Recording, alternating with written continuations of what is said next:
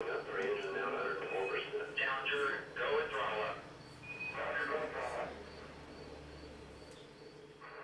you're over 35, you probably remember this moment 25 years ago vividly.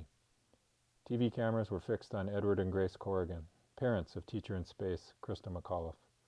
We all watched in horror as their faces changed from celebration to confusion to grief in a few short moments. I met Grace Corrigan 5 years ago at Cape Canaveral with a group of teachers from the Twin Cities.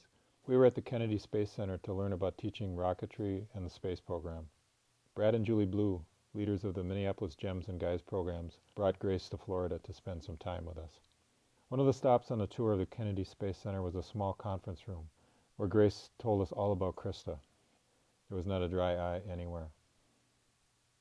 The teachers also took a trip to Colwood, West Virginia, hometown of Homer Hickam and the Rocket Boys, featured in the movie October Sky. Grace joined us for some of these trips too. Whenever she talked to people about Christa, she reminded them that her whole reason for going into space was so she could teach. And when, of course, the opportunity came to be a teacher in space, she was so excited to think she was going to have the best field trip in the world. But she couldn't wait to be up there to teach those lessons and get the kids excited about education. Grace traveled with us in West Virginia. Everywhere we went, she was a celebrity. Grace Corrigan.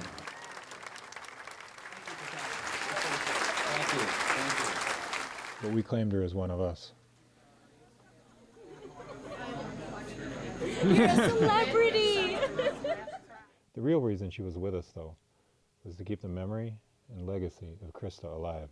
She loved teaching, and it was something she never started out doing. As you know, she was a historian and she loved history, and she taught her students through journals. She had said to me once, "Mom, I wish you had written a journal for me, so I would know what your life was like." And I said, "Christa, I can't even stand to write letters. I really hated to write letters." Christa always intended to return to the classroom. Oh, absolutely. Well, that was the one statement she had made. If the teacher in space does not return to the classroom, something's wrong. And she definitely was going to return to the classroom. She missed her students tremendously.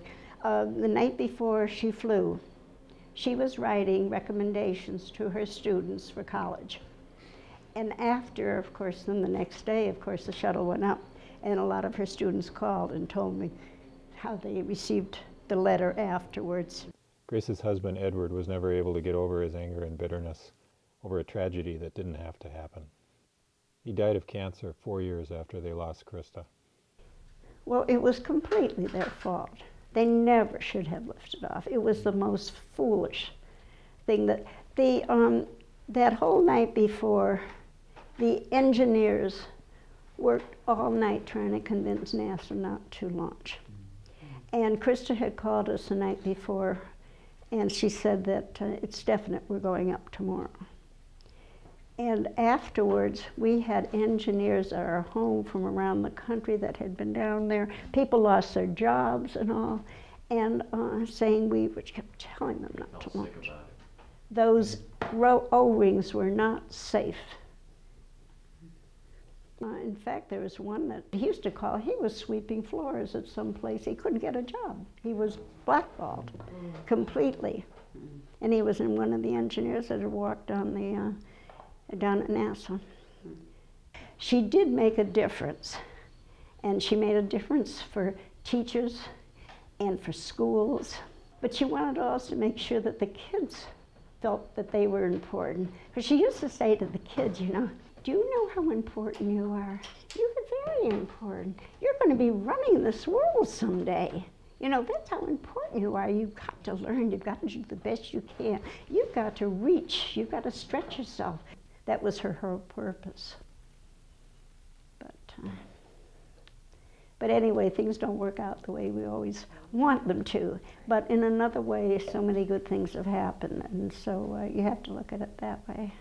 The courage that Grace has shown, and to really carry on Christa's mission and accomplish what she wanted to accomplish. As Grace said, maybe the circumstances have been a little bit different, but she's been able to carry that on.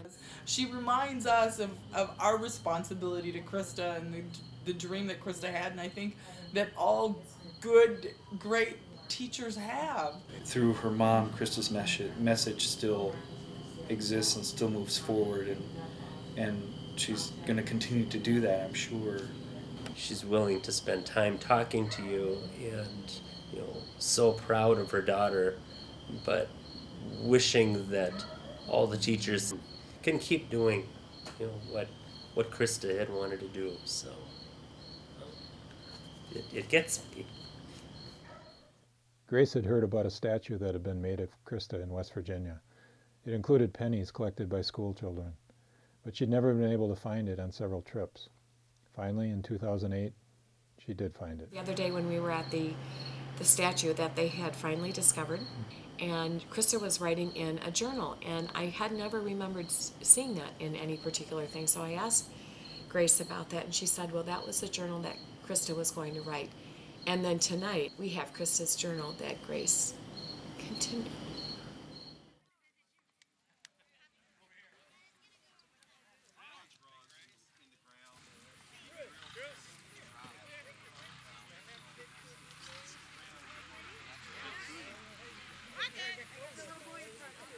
I was going to say, that's not going to go anywhere.